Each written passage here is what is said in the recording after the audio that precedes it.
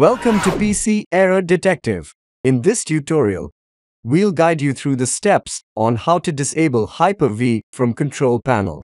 Don't forget to subscribe to our channel for more helpful tech tips. Step 1. First, navigate to the Control Panel on your PC by clicking on the search box, type for it, then open it. Step 2. Next, click on Programs and then select Programs and Features. Step 3. Now, look for and click on Turn Windows Features on or off. Step 4. You'll see a list of features.